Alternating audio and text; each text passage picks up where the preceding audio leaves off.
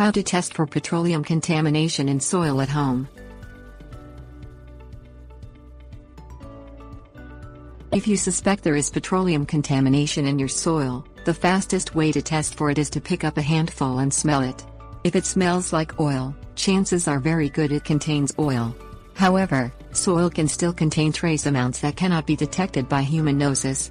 Although you should still have your soil tested by a professional soil testing company if you find evidence of petroleum products, a quick test can tell you if there is a need for professional intervention. Things you'll need: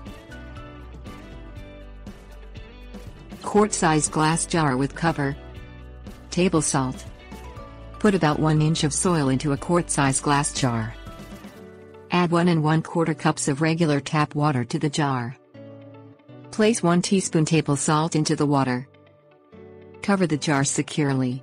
Shake it thoroughly to adequately mix up the soil particles. Set the jar in a protected location where it won't get knocked over. Allow the contents to settle for approximately 1 to 2 days. Remove the cover from the jar and inspect the surface of the liquid contained within.